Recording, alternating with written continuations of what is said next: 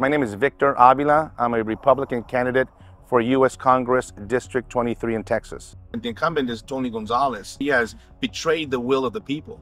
He was elected based on the word that he said that he was going to do. One of those things is to secure the border. He was single-handedly responsible for killing the border security bill that was presented earlier this year. They have deliberately opened the border to fundamentally change the fabric of our country. Before, we had a thing called enforcement, where we actually tried to stop them from entering our country. That doesn't exist now. What the people of this district want and these constituents want, they want safety. They want public safety, and they want someone to actually represent them in Washington, D.C. And this is the difference with me. What you get with me is you get integrity.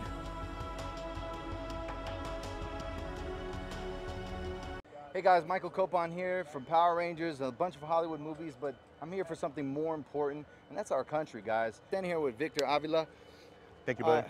Victor, tell us what's going on here, and tell us, I want to know firsthand, what did Trump do differently than what Biden's doing currently to stop what we witnessed today with the illegal immigrants coming through? Well, it's obviously it's night and day difference. It's upside down and backwards is the best way I could give it to you. Under the Trump administration, we had the most secure border ever. And I tell you, because I worked here for 20 years. But if you might notice a little bit, I'm a little agitated right now, because that's the emotions that run through me every time I stand here and I don't recognize our country. I don't recognize the enforcement of our laws, our Constitution, especially the protection of our sovereignty. And what we just witnessed right now is a group of about 35 illegals just walk into this country, despite having the National Guard, despite having Texas DPS, the Border Patrol, and as a matter of fact, other states' agencies helping out. This is a violation of so many laws here, and that's what this administration is doing, is violating our own laws deliberately, and no one's doing anything about it. And not to mention, I saw you were even trying to communicate with all the illegals, trying to find out, we found out some people from Ecuador traveling for 70 days, some from Venezuela. But mention also, I like what you said about they might be from that country and they're proud, but what makes that different here in America? Well, they're coming from broken countries. They're coming from socialist, communist countries. And the big difference that I personally have seen in the shift, even from the people that I arrested years ago, is that now they're coming with a different sense of entitlement and bringing their socialist and communist country to our country, to your hometown, and not assimilating to the United States. And the assimilation means following our Constitution, following our laws and our rule of law that they're not used to doing in their country, but they don't want to change to ours. They want to have Venezuela here, they want to have Nicaragua here. As a matter of fact, they want to have Iran here, and China, and Africa, because that's all the other countries are coming from as well. And that is a huge impact in your community. Yeah, I also heard too, a lot of times they just get a pass and a court date for 2 years from now, and they don't even show up to that. Can you explain more about the process, what happens after this? So these aliens, for example, that just came in, they're going under the bridge. Border Patrol will start an initial processing. They will drive them in the bus to the local facility that we built.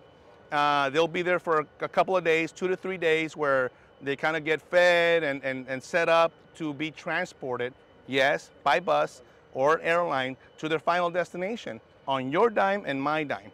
We're paying for this, ladies and gentlemen. We're paying for this transportation, and they're giving all these different type of processes. And it gets a little complicated. NTAs, notice to appear, a notice to appear on your own recognizances. A lot of people are then transferred over to Health and Human Services if you're a family unit. You're transferred to ORR, Office of Refugee and Resettlement. We send them over to these agencies, and these agencies release these people, especially unaccompanied children, to whoever asks for them. And we're talking about child trafficking, human trafficking, and of course the drugs, because while we're being entertained with all this, guess what the cartel behind us is doing? Bringing in the drugs and smuggling the people that don't want to come through this process into our country next to your hometown. And I played a Border Patrol police officer a few years ago in a film, and I've got to talk to people down at the San Diego border, and even there I got to witness the tunnels that they sneak people through, and they're hiding drugs in people's bellies, and then they cut them up once they get to the American soil. This stuff really happens, guys, and it's happening not just in San Diego, it's happening here. And you know, Victor's trying to change that, guys, and we're just trying to make you guys aware of what is actually going on.